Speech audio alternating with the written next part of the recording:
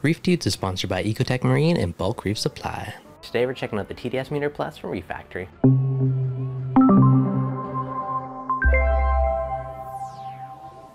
What's going on, guys? Devin from ReefDudes. So I was actually really excited when I found this product, and I was talking to ReefFactory about it. They're nice enough to send me some, so big shout out to you guys. Thank you very much for that. So both of my tanks have their own RODI system, and both of them I've automated.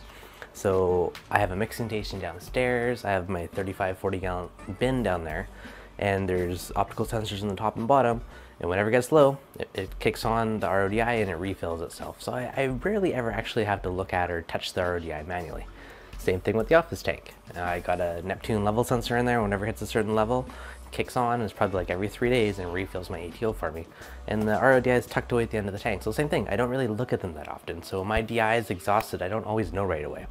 Which is why I was excited to find this, because it connects to your Wi-Fi network, and it can send you push notifications or alerts and let you know once a certain threshold set. So if it's anything other than 0, I want to know about it, so it's time to change the DI.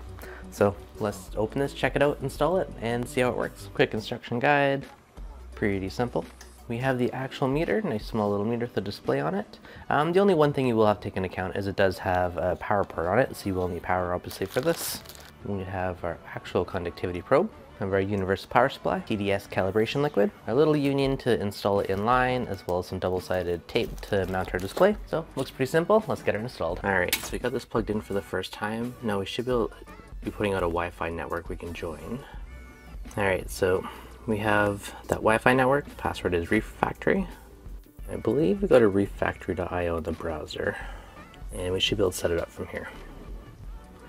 So English, level at which you want to receive an alert. So I want to receive alert at 1 ppm. Join it to my Wi-Fi. But now to physically install this, I'm going to calibrate it first, which is super quick, and we'll go over that in a second. But I still have this one on here. I want to fit them both on, so I'm going to have to try and fit 2 of these in between. This might be a little tight, but I think we can make it work. Okay, so now this is added. I'm just going to click on my TDS meter. We're going to go to calibrate. Make sure it's dry, it needs to show 0. All right, so it's in the solution. I'm going to say calibrate, calibrate, calibrating. So that was super quick and easy. Installed, you always want to make sure it is this way so the water is flowing between the probes. All right, super tight, but it's installed. Now we'll check for leaks. So right now it's saying alarm high because I set my alarm for 1 and it's saying it's 7. And if I take a look at this TDS meter, it's showing 6. Okay, now they're both showing 6, so I'm just letting it flush right now. So I might have to set the alarm a little bit higher, but we'll see. Alright guys, so I'm still showing 2, and I got 1 on the other screen, which shows me I'm obviously due to change the DI. So as we saw, it was already over 1, so this is due for replacement, so it's already doing its job. The case in point, exactly why I needed this guy.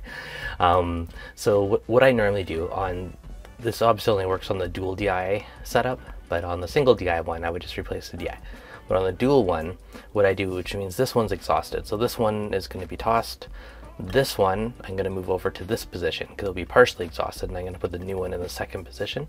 And that kind of keeps it so you always have like a full, fresh backup.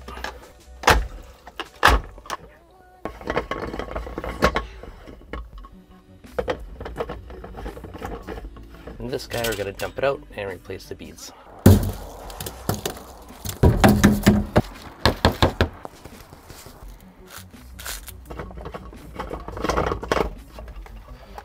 So we put on our new DI filter and we are back to 0, so this is doing exactly what it should be. It was letting me know that I was way overdue to swap out my DI. So super stoked for this, that it gives me alerts. If you guys want to check it out, ReefFactory TDS Meter Plus, super cool device. I'm pretty stoked for it. So yeah, hopefully you guys enjoyed this video. If you did, be sure to give it a thumbs up. Any questions or comments, let me know below. And if you are automating your RODI, I would definitely recommend checking out this guy. Alright guys, see you on the next video.